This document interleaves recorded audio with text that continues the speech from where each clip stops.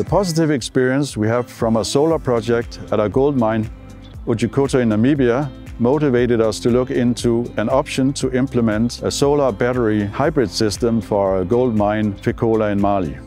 The increased efficiency and the lower price of the solar equipment on the market today makes projects like this a very good investment, lowering operational costs and lowering your carbon footprints.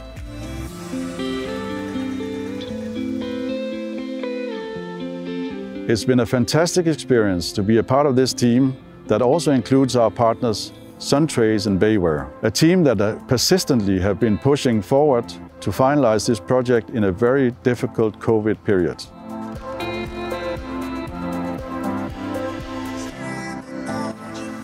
Fekola mine is not connected to the Malian electricity grid. That's why all the power that they need for their operations needs to be generated here on site.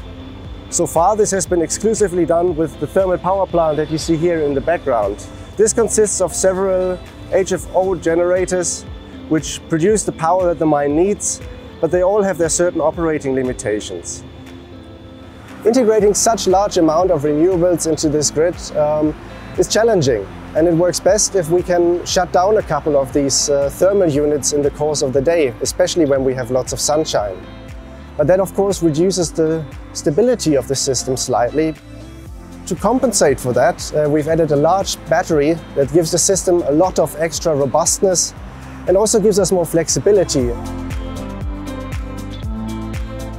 Making all of these different technologies work together seamlessly requires a bespoke control system. An energy management system now fully automatically operates the PV and battery system, and based on the forecasting it also gives recommendations when generators should be stopped or started. This innovative hybrid system enables significant fuel savings of up to 13.1 million liters HFO annually, lowering the mine's overall operating cost. During daytime, we can shut down half of the HFO generators and ramp down the remaining 3 to allow up to 75% of the load to be powered from solar.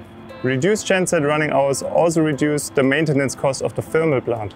It is a strong commitment by B2Gold to pioneer this significant hybrid plant project, harvesting cheap solar power just in front of the mine gates.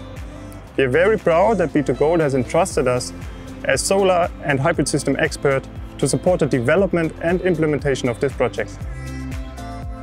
It has been an outstanding team effort with B2Gold and our partner BayWa IE to make this project a success. And we as Suntrace are very proud to support our clients moving towards renewable power production.